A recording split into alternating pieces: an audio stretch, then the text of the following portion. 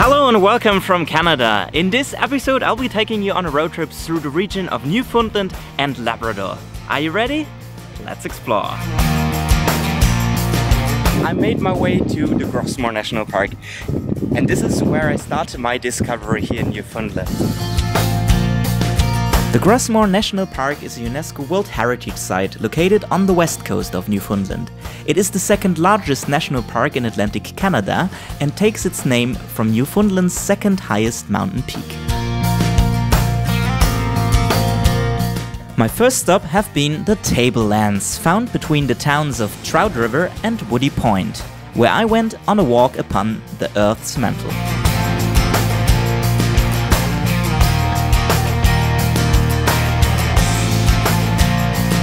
After a short stopover in Woody Point, we drove to Rocky Harbour near the entrance to Bonne Bay.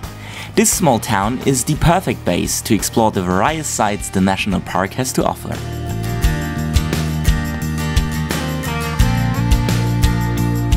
I got up quite early for my trip to the Western Brook Pond, which has been without any doubts my personal highlight of the park. Like all fjords, it has once been a glacier. After the ice melted, the land rebounded and the fjord was cut off from the sea, resulting in the clearest freshwater one can imagine. It is also home to one of the highest waterfalls in eastern North America, the, believe it or not, Pissing Mare Falls.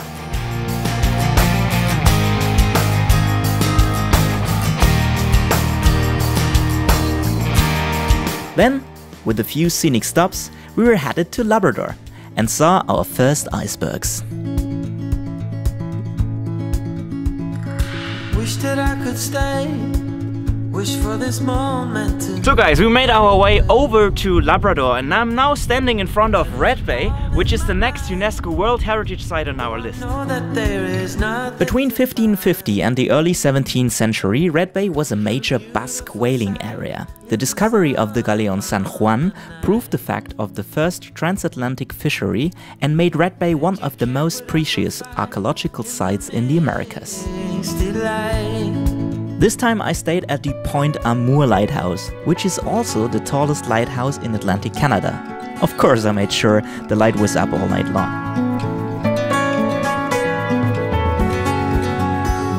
My favorite spot in Labrador was our next destination, the island of Battle Harbour. Battle Harbour was for 2 centuries the economic and social center of the southeastern Labrador coast. Mercantile saltfish premises, first established there in the 1770s, developed into a thriving community that was known as the capital of Labrador. Nowadays, the facilities at Battle Harbour provide a commemoration of the life and society created here by Newfoundlanders and Labradorians during the 18th, 19th and 20th century. It is also the perfect place to go on an expedition to see whales and icebergs up close.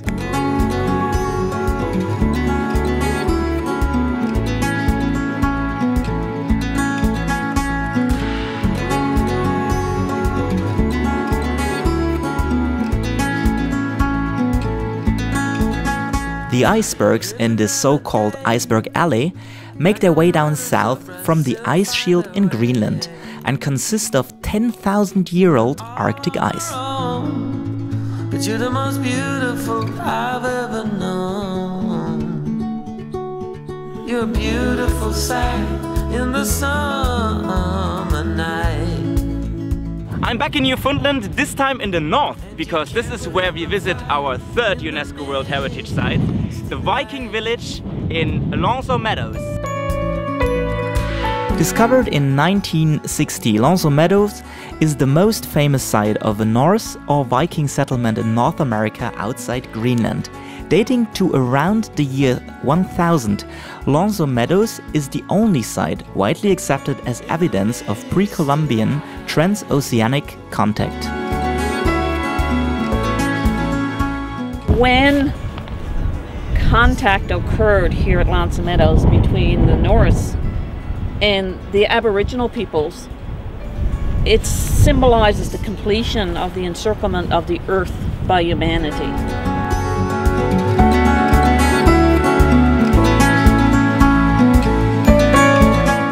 Before heading back to Europe, the last stop at Steady Brook was dedicated to kayaking and paddleboarding.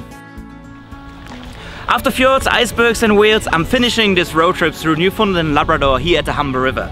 If you want to find out more about all the spots I visited, check out the link which you can find below this video, and don't forget to subscribe to this channel for new travel videos every Thursday. See you soon! In the misty light.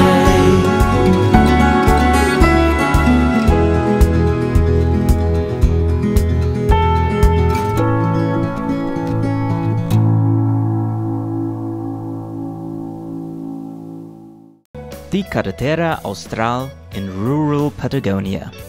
Known as one of the most scenic roads,